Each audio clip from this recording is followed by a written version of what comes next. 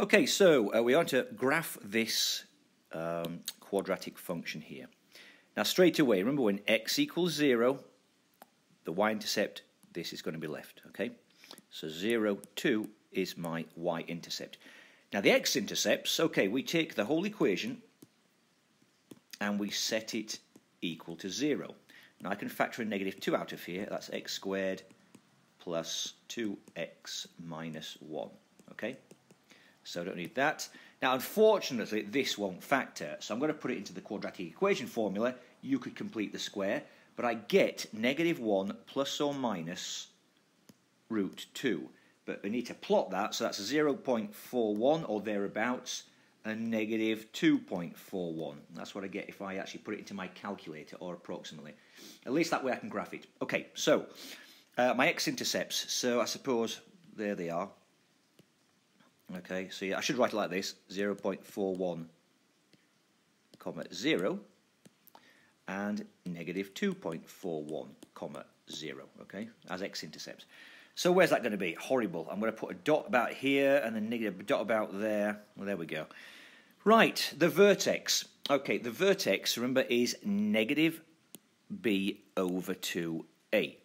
So that is negative 4, which is positive 4. All over 2 lots of a, which is, that's negative 4, okay, because a is negative 2. To make sure that's okay, that will give me negative 1. Okay, negative 1 for the x-coordinate. I have to plug that back in and get the y-coordinate. So, here we go. I'll do it over here. Put negative 1 where x is, put negative 1 where x is. Right, negative 1 squared is positive 1 times negative 2 is negative 2.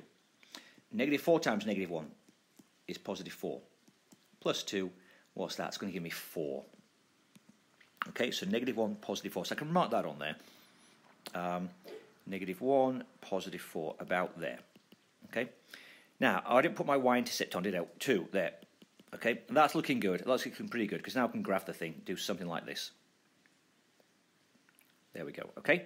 So that's the graph, because I can always do that when I've got the x, y-intercepts and the vertex. Now, the rest of this, can you see the axis of symmetry is that x-coordinate of the vertex? So x equals negative 1, because that's what we found. The maximum value, well, the maximum value is the positive 4. That's it. That's the maximum value. That's the y value, okay? And it occurs at x equals negative 1. The vertex form, well, you can use this to write the vertex form, okay? In other words, x plus 1 squared plus 4. Okay, now I need to double check that, okay, because if I do, this is not going to work, because if you see this, this has a negative 2 in front. If I was actually FOIL this, I'd get x squared plus 2x plus 1 plus 4, okay? So that would give me x squared, well, if that wouldn't give me this, it wouldn't give me the original equation, okay? Now, if I stick the negative 2 in front of it, because it does have a negative 2 in front of it, okay, right at the very start, then if I do that again, I'm going to get, right, again, x squared plus 2x plus 1, but if I multiply everything by negative 2, this is going to give me, let me get some space down here, negative 2x squared, negative 4x minus 2. When I add the 4, okay, that will give me negative 2x squared minus 4x plus 2, which is exactly what we started up here, okay? So again, that's not too bad, but the vertex form is take the vertex if you want to. Take the vertex, write it in the vertex form, which is that part there, but then I realised I needed the extra negative 2, especially as it's got it at the start there, okay? So that's that. That's the vertex form there. Right, domain and range. Well, the domain of all quadratics is negative infinity to positive infinity, okay? Now, the range, I'm now going to take a look at the graph. I can see it's coming from negative infinity, and it's going as far as that positive 4 on the y-axis, and it includes it. That's that first question done, okay? Let's take a look at some of these. Now, this, again, is you taking either the vertex or the x-intercepts and creating a function. Okay, it's a bit like on that previous one we had to find the vertex form and make sure it works. You can do one of two ways. If this is the vertex, then x minus 3 squared minus 4 is the vertex form. Okay, now that's it. Maybe that's the answer. All right, it also is this. If I've got a positive 1 as an x-intercept, it's come from that. If I've got a positive 5, it's come from that.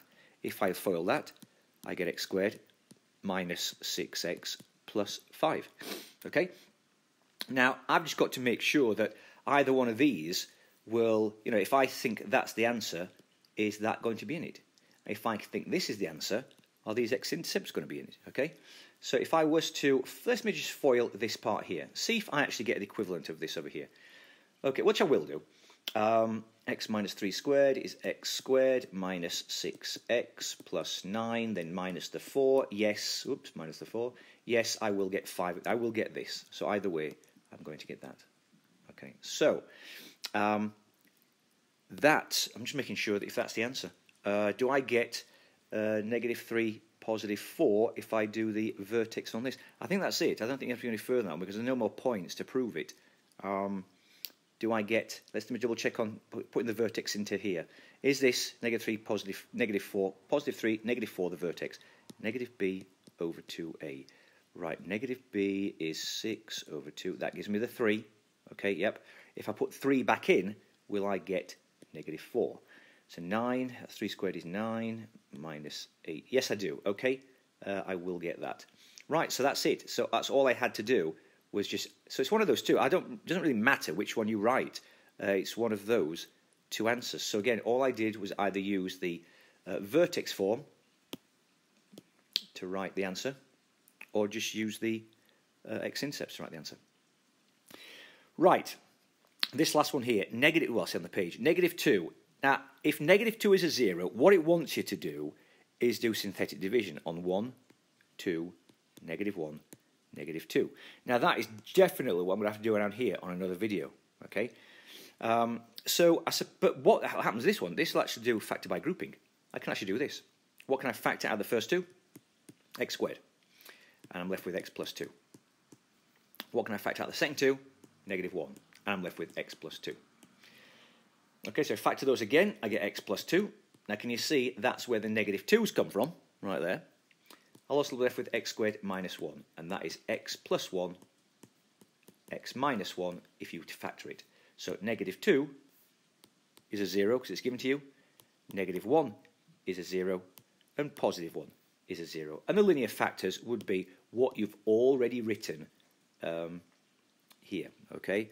The other one will be, of course, the x plus 2 because minus 2 was a 0, okay? So that would be that. But remember, I factored that. I didn't do synthetic division. I will do it on this in the next video.